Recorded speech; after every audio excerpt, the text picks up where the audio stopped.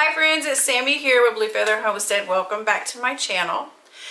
Tammy over at Mountain Grandma is hosting her Christmas Gifting 2022 collaboration again this year. And she's asking any creative friends to come over and join in on the collaboration. It's an open collab. So if you are going to do it, be sure to hashtag Christmas Gifting 2022 so that she can put you on her playlist.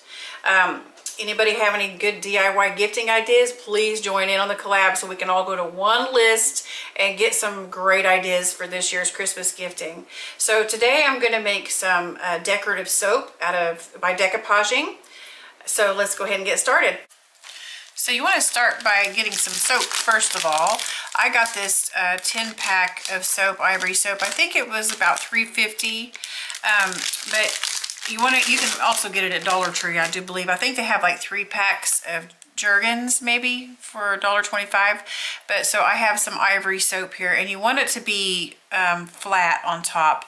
Now I have done like curved soap here. This is just like a bar swab, and you can see that they're kind of rounded on the edges, and that worked out fine. But on this one I just used one of my stickers that I had in one of my sticker books and then I put some Mod Podge on that. But I'm going to use napkins today, so you can use stickers if you want to. But and this one I made last night.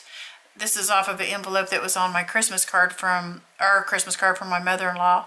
I just cut that off the envelope and glued that on and then put the cover on. So the soap that I have here is ivory soap, and you can get that off of there by sanding it down. If you have a block, you can just, sand it down like that. It's a little bit messy, but, if you want that off of there, you can do it that way. Last night, I used this can opener that I had, and I thought, well, I'm just going to kind of scrape it like that on both sides. Well, this ivory soap is just really soft, and it'll come apart pretty easy. I'll show you kind of how it turned out, and I kind of like the way it turned out. It kind of turned out, I don't know, rustic looking. I mean, it really scraped it. I ended up scraping the sides and stuff, but it just kind of really dug into it. But it's not on there anymore. I kind of like the way it turned out. Here's the, see this one, I didn't take the ivory off. And you can't, you really can't tell too much, and it's probably not going to matter that much anyway. These napkins I got at a garage sale for 50 cents. You can, pick up any kind of napkin or use whatever kind of napkin that you would like, whatever kind of design you'd like. I tried to get them on sale, just for this very purpose. But these are the ones that I used for this particular napkin style here. These are the ones that I made, and they're really pretty. But I also pulled some out last night from the pantry. I think I'm gonna maybe use this one here, the zebra stripe, and then I'll make some kids soap too. Those are pretty cute, the Shopkins. So you're just gonna take your bar of soap, decide what design that you want to put on here, and I think I'm gonna go ahead and go with this zebra striped. Can't decide if I want to kind of go sideways with it or what. I think I will. I think I'll go sideways with it.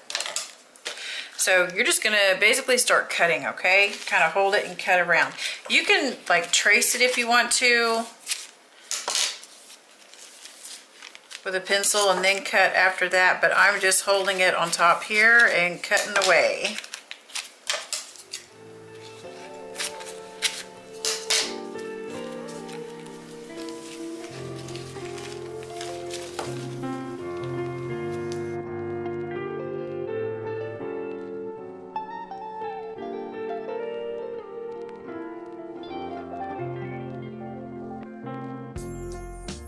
You want to try to get it, to cover the top just the best that you can without it like overlapping too much.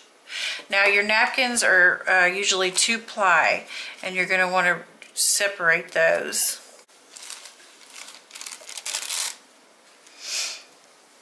So here you go. There's that very thin layer of the napkin. I'm going to use a sponge to put on my Mod Podge. But these sponges came from the Dollar Tree, and they were like $1. Well, it's $1.25 now, but they come in a 6-pack. So if you don't have any of those sponge brushes to use, you really get more bang for your buck if you do use these. So anyway, that's what I'm going to use today. I'm going to use matte finish. You can use matte or gloss. And today I'm going to use matte. So I'm just going to put this on the top here, like that. And then we're going to spread this over the top. Get it really nice and covered.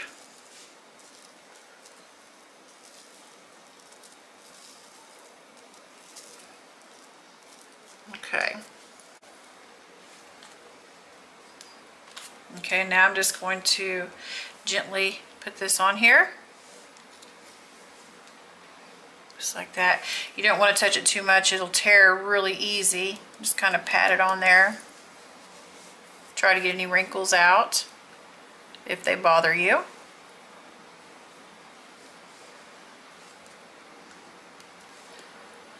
All right. That's on there pretty good. Get kind of on the edges here. It already looks cool. Now we're going to put just a little dab here again on top. And sponge that on. This is the first layer. Now you're going to do about 3 layers of Mod Podge. This is water soluble. You can use this after it dries. You can use it and that will still stay on.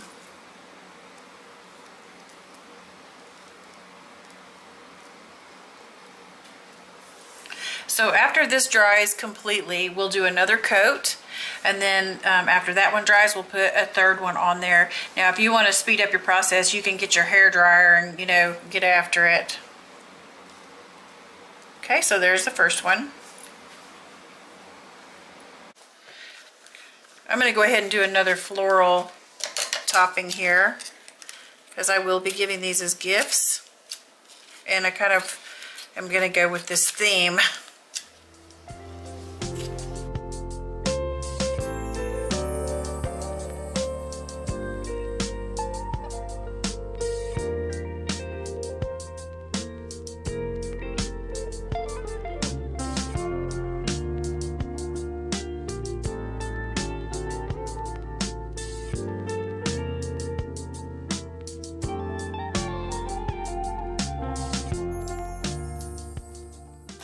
Okay, so Michaela is going to do one, and this is the napkin that she picked out, and we opened it up and it had 2, so that's awesome.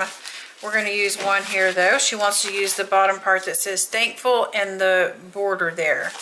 So I'm going to cut it out for her, and then she can glue it on there.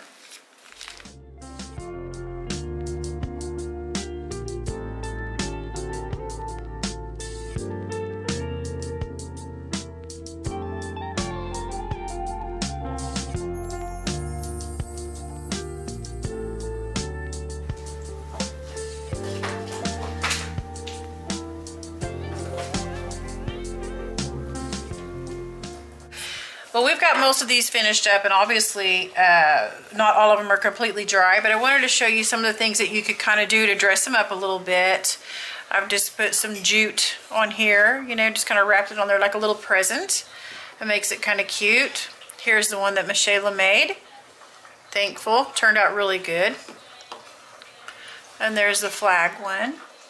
I'm not sure if I had mentioned that I used matte instead of gloss on here, but you know, it'll work out just fine really either way. I was going to kind of show you these. I have gloss. If you can see, it's a little bit shinier than the other ones. So that's the gloss Mod Podge. And then, oh, this one turned out really cool. Turned out really good too. But I would wait a full week, let them dry completely for a full week before you give them as gifts.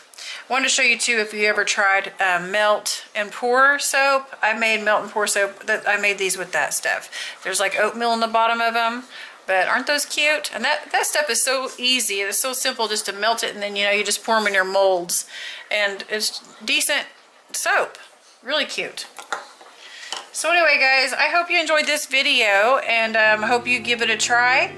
And thank you so much for watching. Bye-bye.